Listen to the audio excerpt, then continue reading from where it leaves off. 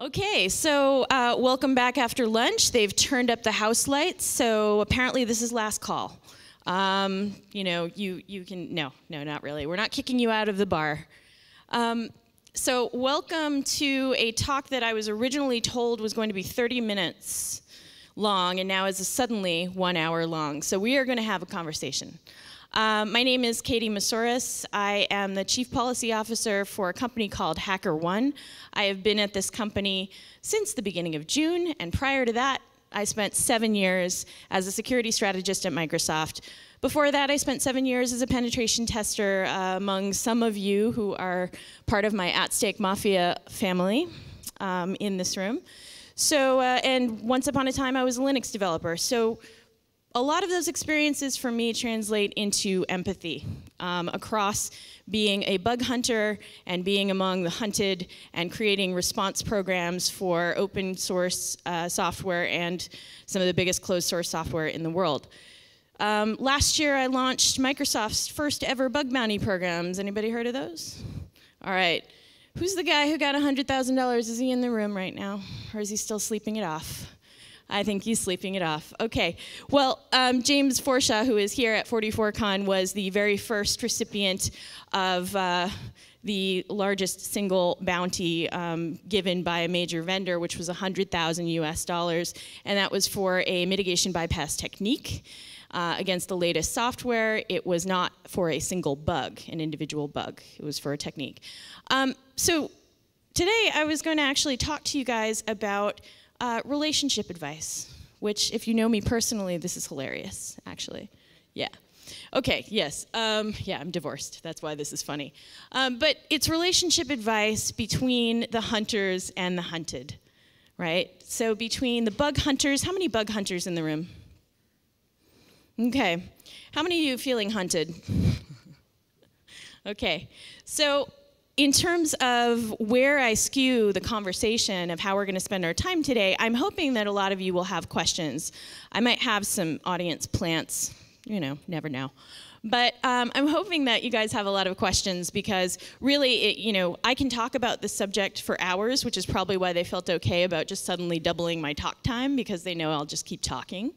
But I think that what we really need to have around this is a conversation about how you can make it work for you as a bug hunter and how organizations who are thinking about doing a bug bounty might be able to structure their programs so that it is mutually beneficial. So first and foremost, how many of you are at organizations that host a bug bounty program of some kind? Okay, all right, a little bit.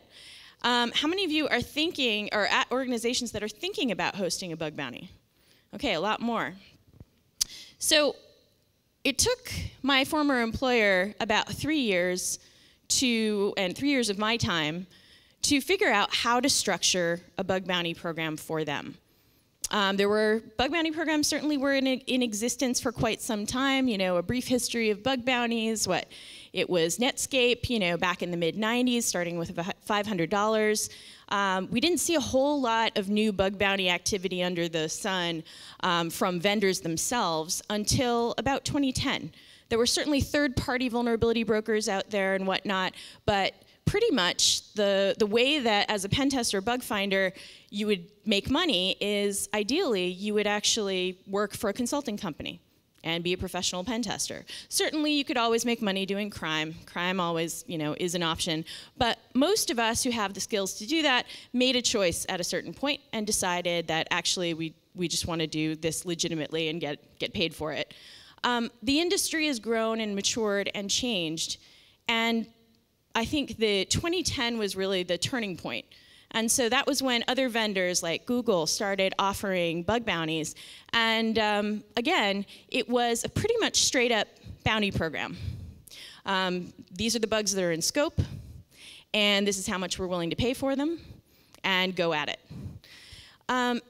When I created the ones for Microsoft, the considerations that I had to take into account was that there was a really broad product portfolio, right? Mixed hardware, software, services, deciding what was in scope and deciding what the right targets were. Oh, and over 800 supported products. So you couldn't just offer a bounty and be done with it. So what did I do? I used some of the empathy that I had for the business units to structure something that would work for them. So if any of you recall, there was a true bug bounty program running for 30 days at the beginning of the IE11 beta period, and that was actually looking for individual bugs and paying for those.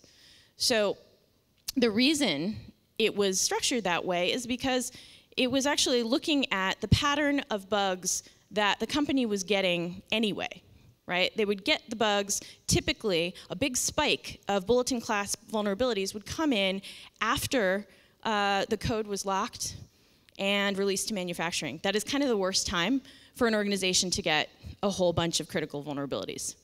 So what was the bounty program structured to do? It was an incentive program to drive the researchers' eyes who are already going to be looking at the product, already going to be turning in some bugs, drive them to turn them in earlier. So you as bug hunters, when you're thinking about participating in somebody's bug bounty program, first rule is make sure that you read what it is that they're looking for. You know, we actually got a lot of submissions that were outside the scope, and people were asking, well, can I get money for this? Well, it is a real bug, but it's not in the scope because the purpose of creating an incentive program is to actually incent researchers who will be looking at your stuff anyway, or maybe not, maybe looking at somebody else's stuff, incent them to look where you want them to look. So as a bug hunter, the way to make this work for you is to, one, read the rules, right? Don't give the unsolicited bug to a vendor who is not necessarily prepared or willing to accept it, whether they have a bug bounty program or not, right? We'll see these things all actually a lot where researchers will come in and they'll say, but I can do this. I can DOS, I can DOS your entire system. Well, if you read the rules, DOS is actually not in scope, and we're not paying for it. And then the researcher gets really upset because they spent time on it. They spent time trying to look for it. And in the end, it's about managing expectations in this bidirectional relationship that you have, right? So researchers themselves, you're making an investment in your time and your skills, and why would you waste that on a vendor who either doesn't want to receive the bug, or if you're expecting to be paid for it, there are other options, right? So you can actually look at the vendors who have proper programs and have the ability and the desire to receive your vulnerability reports. Okay, so I have a couple notes here. Well, first and foremost, I want to ask the audience, so does anybody have any particular questions that they wanted answered during this conversation? Does anyone have a question so far? Okay, hold on.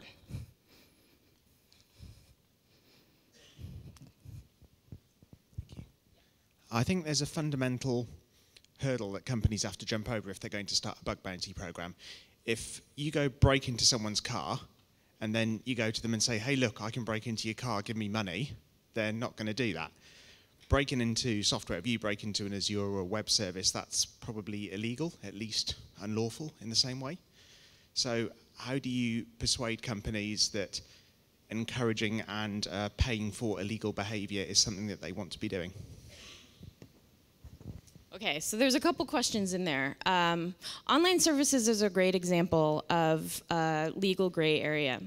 So back in 2007, Microsoft was actually the first major vendor to put just one line up on an FAQ around online services and said, if you privately disclose vulnerabilities to us and give us a chance to fix it, we will not pursue legal action against you. That was hugely significant. Other companies followed suit. So first things first, a company has to actually be willing to define what those rules are for what they consider to be acceptable behavior. So if you look at, if you go to hackerone.com/programs, there's a list of all the programs that my company supports.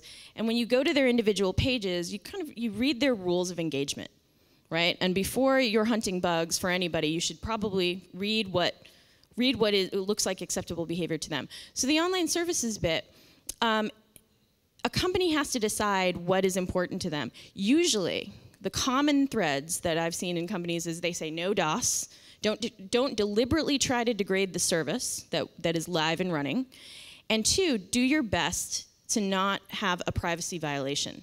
So if you think about it, they may feel free to incent the research community to look for bugs in their online services, but they've made a commitment to their users to try and protect their privacy. So they can't, on the one hand, say, you know, go ahead and break privacy of our users, and we'll pay you for it.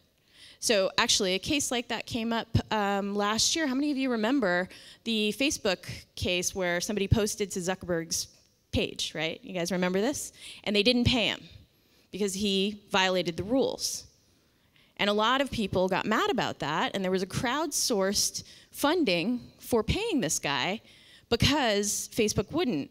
But if you think it through, how could Facebook pay him?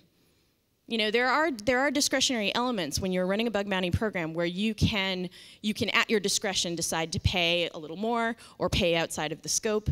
That was one that the vendor really couldn't break their own rules about that and still continue on, you know, with their program, because essentially that would be saying, yeah, it's okay to intentionally violate the privacy of our users.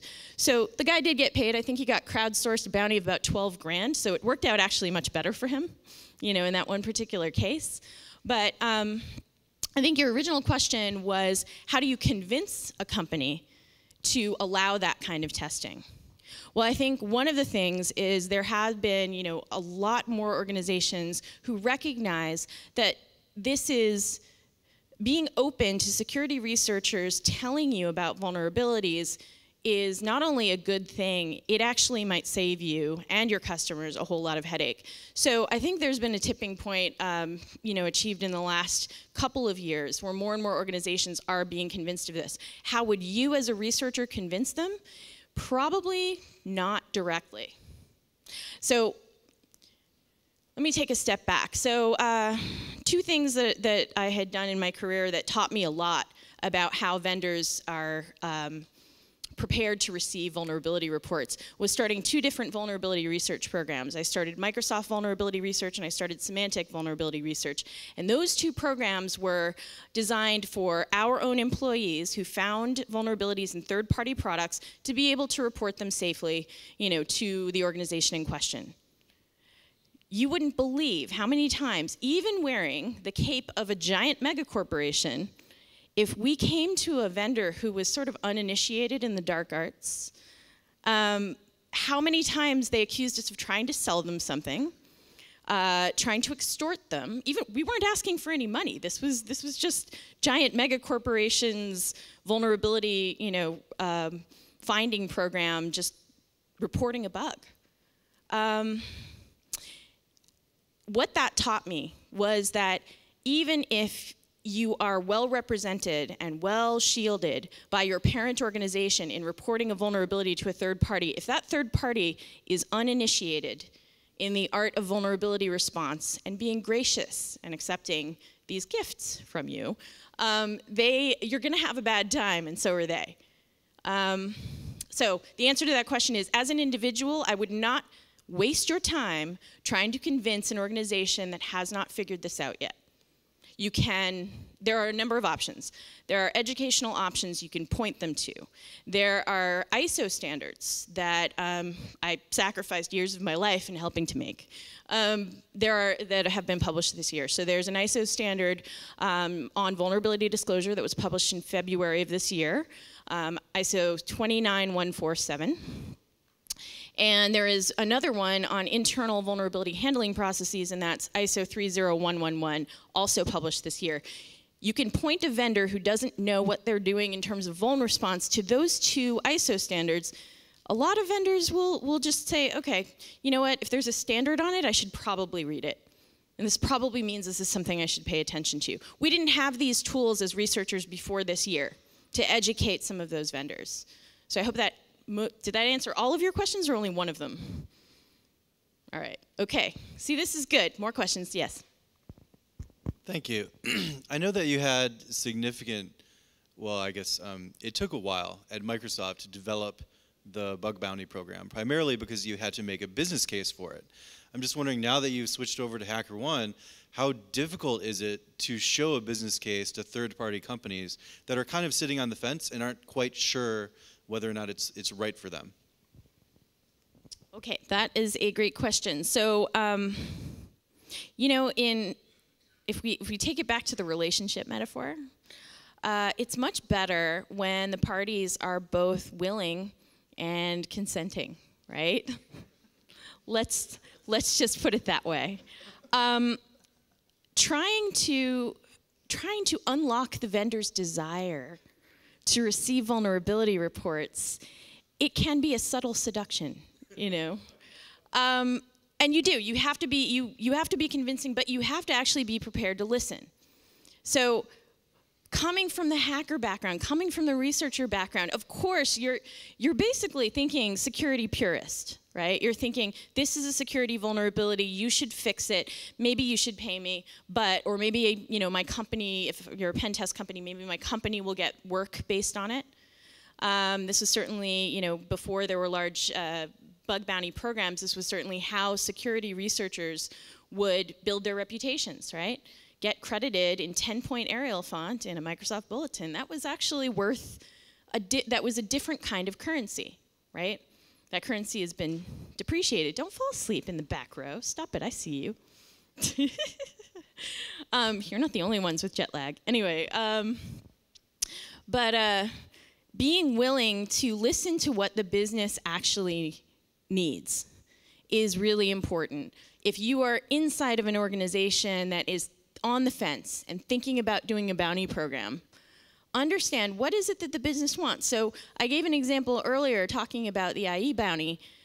They were going to get those bugs anyway. They were just going to get them at a very inconvenient time. So tipping the fence, you know, or tipping the scale on whether or not to offer a bounty in that case was, well, you're not going to be flooded out with more bugs than you anticipated getting. You'll still get those bugs, but timing is the thing that is of value to you in the business. So getting them earlier was one thing, you have a chance to fix them earlier, but getting them earlier also served a purpose in that it allowed you to redirect internal testing efforts during that beta period, right? Because that is the period that the company, that the business had dedicated to fixing bugs. What better time to align with the business needs than a time that they had already earmarked fixing bugs? Okay, so yeah, the long-winded answer to your question is pretty much be prepared to listen to what the business needs. If you think of it in terms of security purism, you are going to be talking past the business owners. One thing to keep in mind, and I think I've tweeted this before, it's pretty short, it's, you know, hackers gonna hack, but vendors gonna vend, right? They need to make money. So if you think about it in terms of, am I aligning with what the actual business is supposed to be doing, which is building software to make money, or am I reporting a vulnerability in an older piece of software that's almost going to go out of support? Why, in your head, why would the business care about that kind of vulnerability versus one in a product that is new that they are trying to get customers to deploy, right? So when you're thinking through what your targets are for security research, try and see it from the vendor's perspective. What are they going to be the most interested in? Now, switching gears, this is probably a good time to switch gears to talk about some of the factors that a vendor would need to think about in terms of structuring a bug bounty program.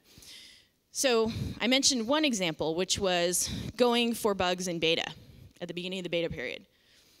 Why would that be useful? Well, one, to kind of shift that spike. It's traffic shaping, essentially. Shift that spike to a time that's very convenient for the vendor. But the other reason is that ideally, you have tried your best to code more secure software each time.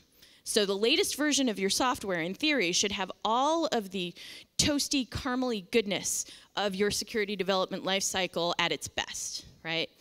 Ideally, you will have shaken out as many bugs as you can and not even delivered them in the product, even in beta. So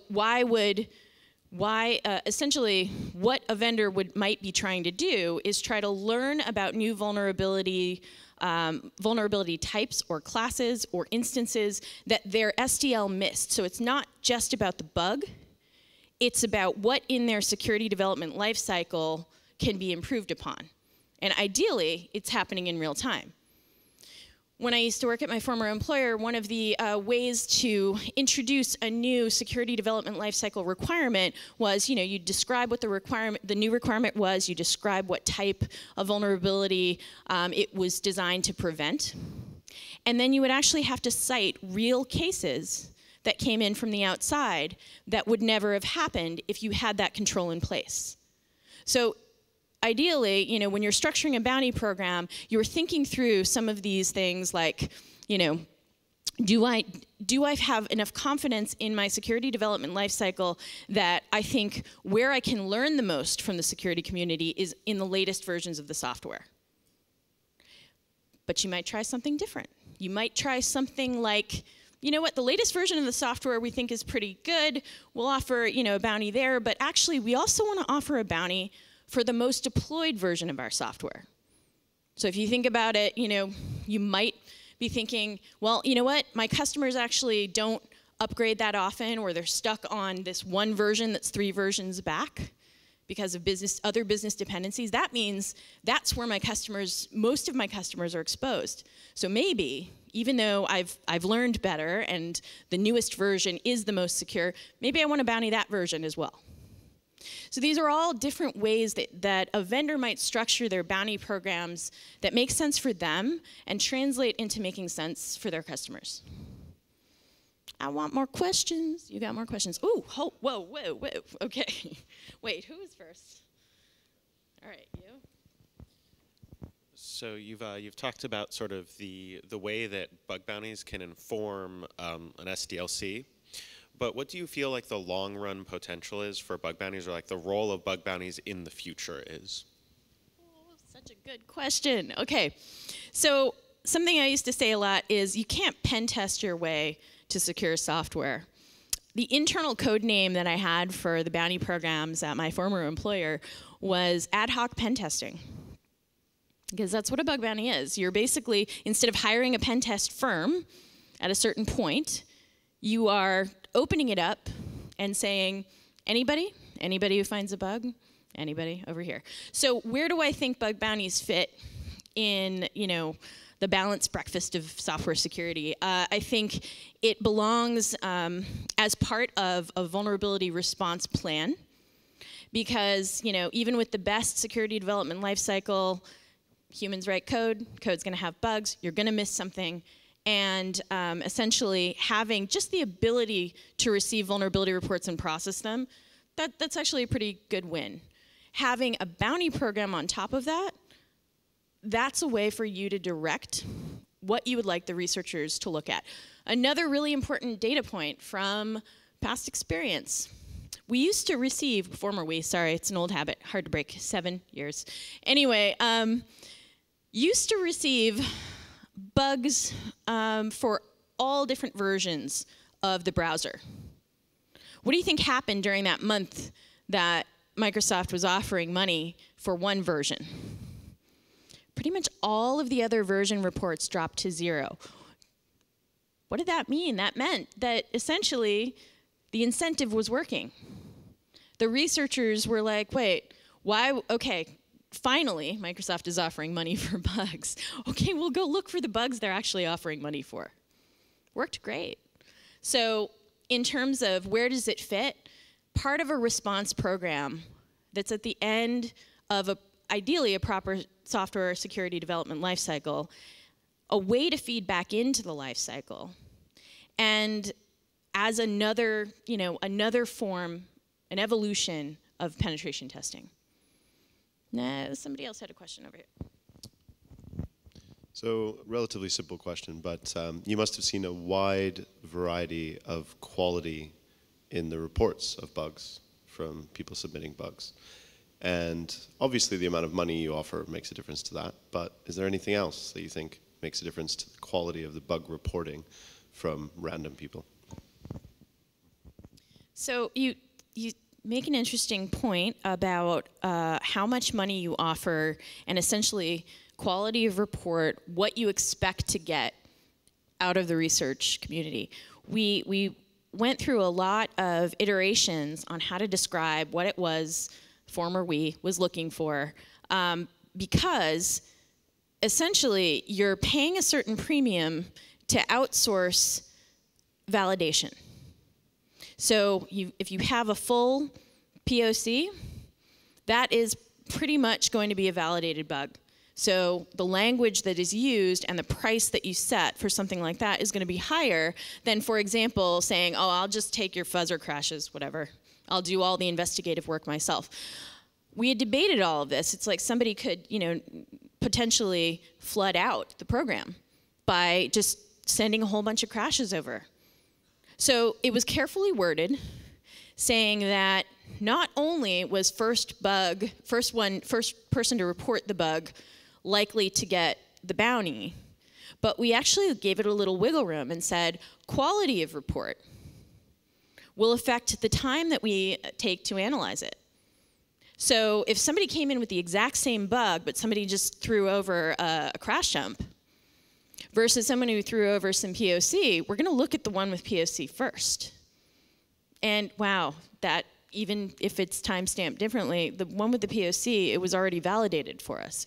So when you're thinking about what it's worth to you as a bug hunter, think about what is it that I might be trying to exploit? How hard is it to do the POC? Is it worth my time to do that much extra effort to get that much extra cash? You can do the cost-benefit analysis as a bug hunter yourself. When you are the hunted, you can do the cost-benefit analysis of how many people do I have to receive and analyze these vulnerability reports? How much do I want to structure, tiered payouts for additional work? It's different with web stuff. Web stuff, POC is pretty much the bug reporting itself is the POC.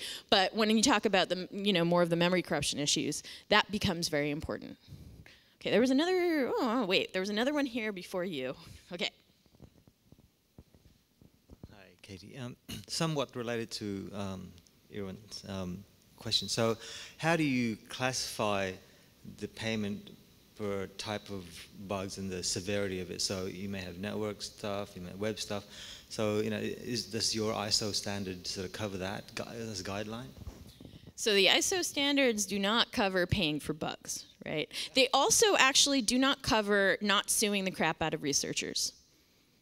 Mostly because international standards have to be compatible with international laws, and trying to keep track of what all the international laws are around hacking and finding bugs and stuff would have been complicated. What the standards do say are things like good idea to express gratitude.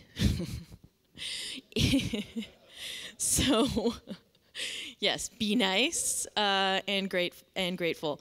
But pricing is a tricky thing, right?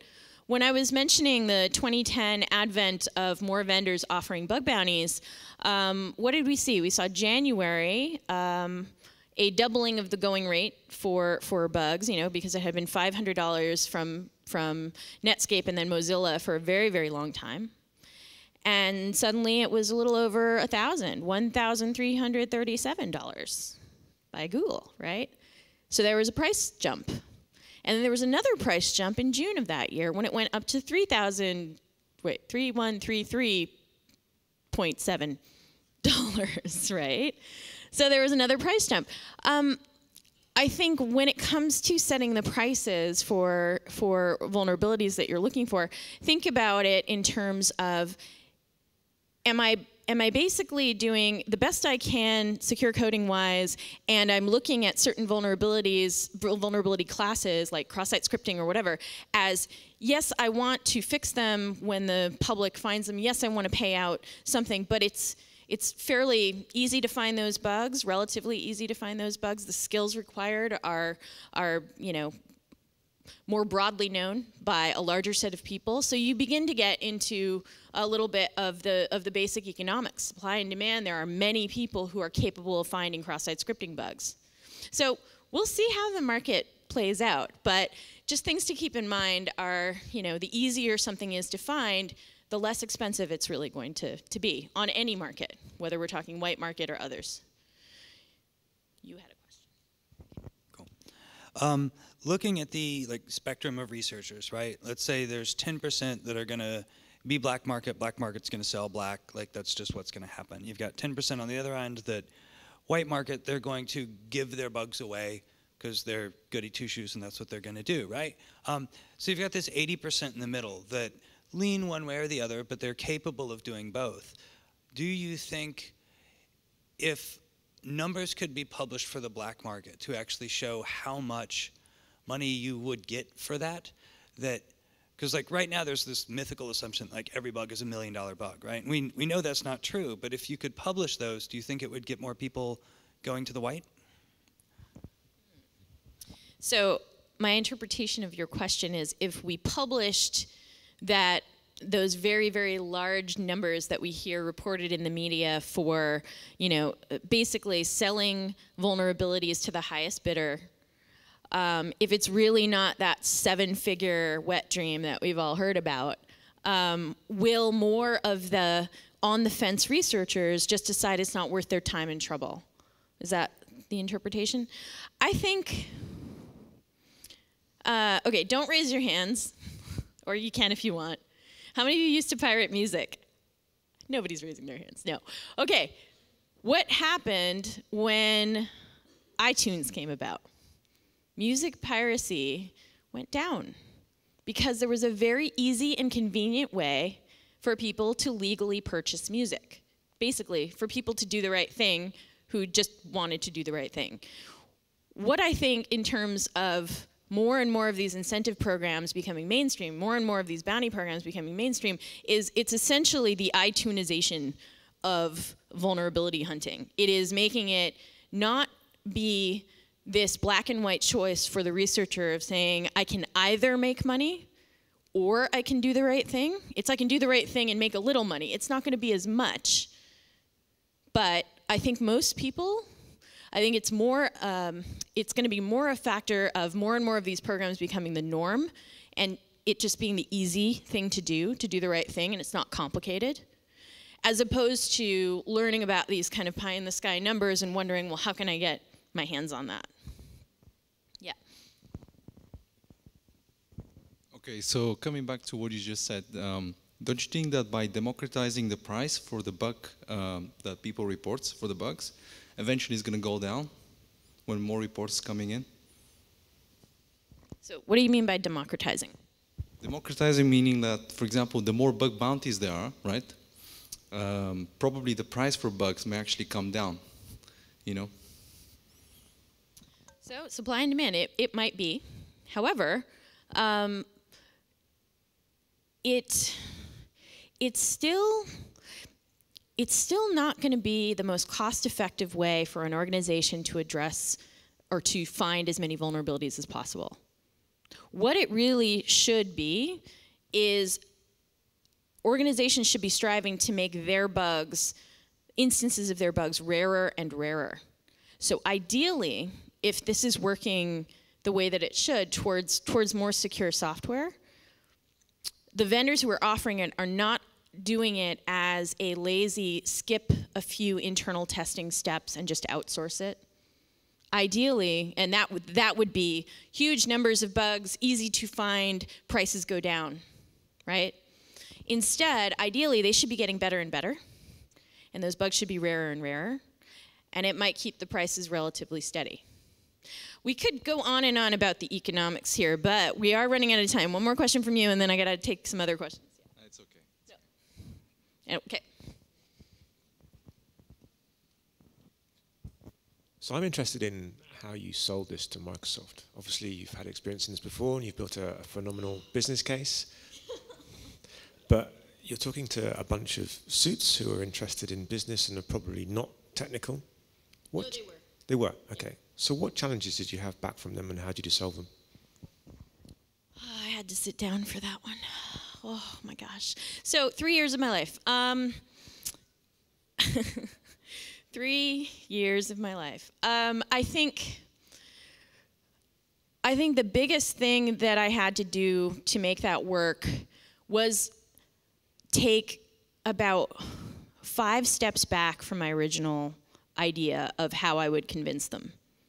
So I thought that it was a data-driven decision, that I just show some data and I just do this, some charts and some graphs, and they will see the data and they will say, yes, the mathematics makes sense on this, yes, we shall do this.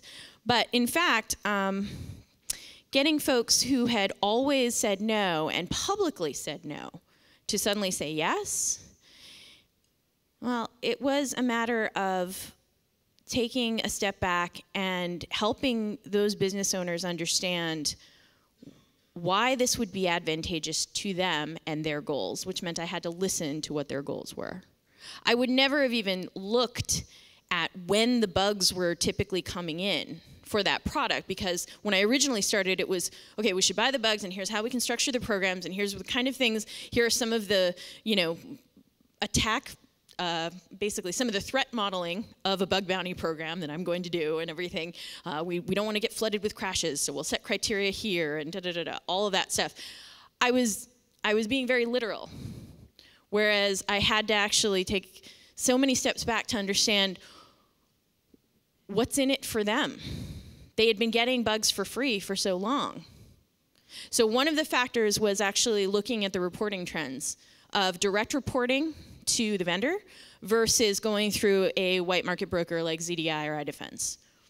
And the first year's data that I showed, I was a strategist, so it was my job to tell basically be Cassandra, doomed to know the future, and no one believes her, right? Scratching my own eyes out. But the data that I showed that over 90% of vulnerabilities were being reported directly to Microsoft for free. But I was postulating that actually this trend is going to change. And more of the vuln reports are going to go through the brokers. Why? Because people don't want to have to make a choice between doing the right thing and getting paid. So I predicted this, and they said, well, come back to us when it's happening. We don't believe you. So that's why it took 2 more years. I needed 2 more years of data. Long answer to that question, but hopefully that answered your question in that particular case. Above all, don't take it for granted that everybody is on that same mental journey that you are in terms of your logic and your graphs and your charts and your numbers. They need something that translates to what they actually want. I had done an improvisational speaking class, and they had us running around the room tracking each other, and you're not supposed to tell the person that you're tracking them, and you have to keep this other person between you, or you keep yourself between this other person. What that was actually trying to teach us is that everybody has their own goals as we're milling around like molecules bouncing off of each other in a boiling pot, right?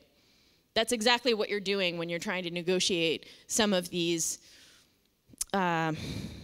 strategy shifts in an organization. Okay, how much time do I have? Okay, I have no idea how much time I have. Oh, okay. Hi, I really understand the bring your own bug hunter business model. However, in the future, if it does work, well, it's great, but how will smaller vendors be able to compete with Google or Microsoft in this case, with the money they're offering to hunt bugs on their products? I mean, it will be difficult for them to catch up. I mean, to offer like, I don't know, $100,000 for a month for them to look for bugs or whatever. It will be very difficult, I think. So I think if I'm to distill your question, you're asking how do smaller vendors compete for researcher eyes if they can't afford the bigger bounties? Is that right? Okay. Again, I think bug bounties are, they're an evolutionary form of penetration testing. So I think an organization that has a smaller budget to spend on activities like penetration testing needs to look at where their security investments make the most sense. If an organization is having trouble coming up with bug bounty money, they probably should actually take whatever money they were about to put into a bounty program and invest in better tools, training, threat modeling for their developers, because that's going to actually pay off for them more. So if money is an object, invest in the proactive security part first. That doesn't exactly answer your question, but it is my honest advice. I would say that, the researchers have a choice about what they're going to look at. Sometimes it's not about the money per se. Sometimes it's about the attractiveness of the target, the recognition that you can get, the exposure, yes. Right, so the recognition is, it is a currency, right? It is a form of currency. Another question. I know you're out there. I planted a few of you. Come on, wait, what? Oh. Can you imagine a future where bug bounties might be on a national scale, looking at components for infrastructure, for example, rather than at a corporate scale? By who? As in, imagine a country, some random country, Albonia, offering a bug bounty for, components used in its transport system or something like that. Okay, so what you're really asking about is some sort of central bug buying for an industry as opposed to vendors themselves offering their own. Huh? Or an infrastructure, right. Remember how I said an organization needs to be prepared to receive vulnerability reports before this is going to work? It's not going to work. You know what? You can buy all the bugs you want. If they have no way, if they don't have the resources to invest in investigation, triage, remediation decisions, actually creating a fix, and if they have no means to distribute that fix, critical infrastructure. You can buy all the bugs you want. It's not going to help, right? So do I envision this world in which that makes sense? I envision a world in which people will try it.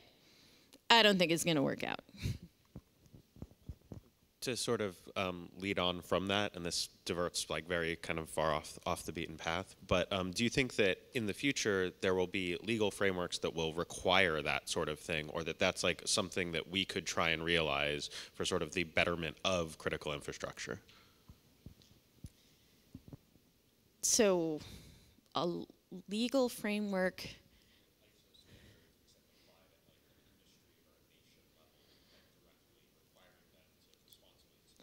Oh, okay. So an ISO standard type of thing with requirements, or like you said, a PCI type of thing with fines if you don't do it. Do I envision a future in which this may occur? Again, I think we've seen where PCI has not really done what it promised to do, right? Is it better than nothing? Probably. Perfect is the enemy of the good, is what an old boss of mine used to say. Dave, shout outs to Dave. Perfect is the enemy of the good. Do I think that imperfect, sort of regulatory thing is how this is going to shake out? I think the ISO standards themselves, the way that ISO standards actually have teeth, just FYI, is usually they're voluntary for an organization to say, yes, I comply with this ISO standard. Voluntary to the extent that if they're a global business that needs to do business with, let's say, governments or other very large buyers with very large purchasing power, they will have a set of requirements.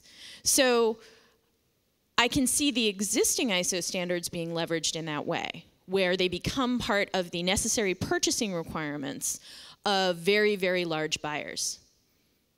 With that, I don't actually see a need to necessarily make additional ones or make it, legally required or whatnot, or impose fines. The fine will be if you don't comply with this standard, well, then we're not going to buy from you.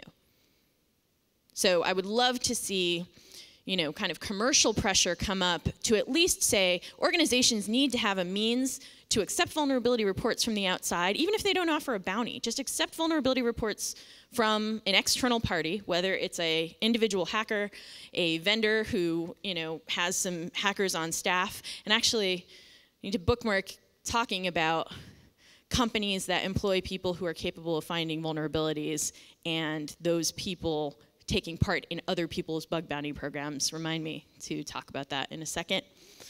But I think, you know, at the very least, what we have now in terms of those ISO standards as tools to drive this behavior, I think driving the awareness to organizations who have very large purchasing power, like governments and whatnot. If you have government friends, you should talk to them about asking their vendors, do you comply with ISO 29147?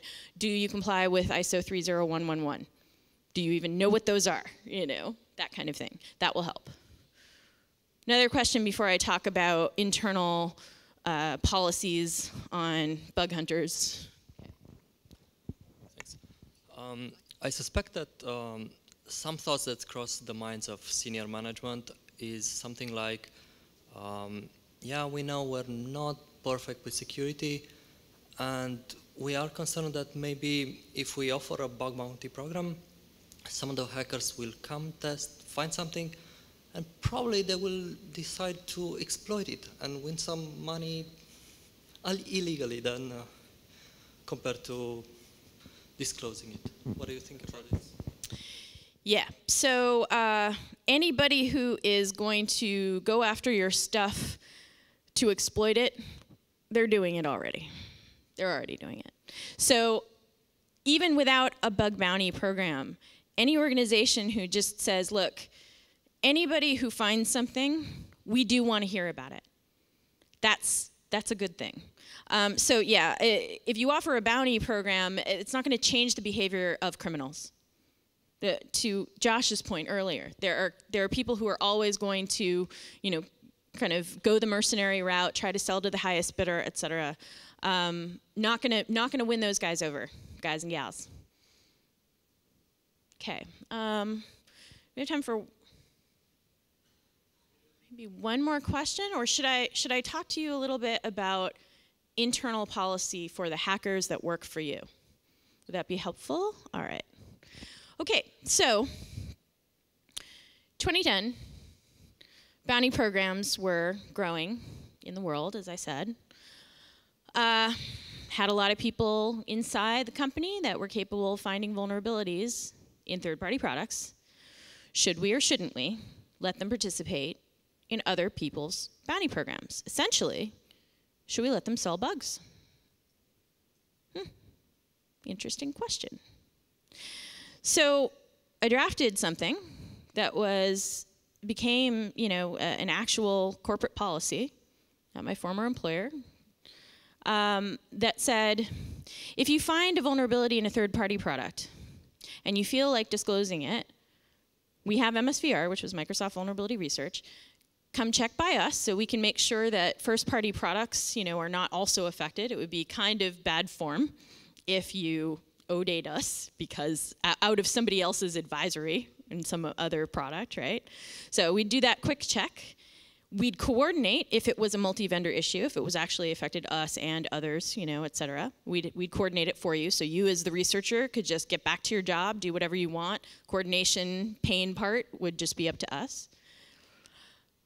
But then there was a clause in there that said, if you find the vulnerability on your own time, using your own equipment, using no proprietary tools, technology, or knowledge, then you may participate in a certain set of approved bounty programs.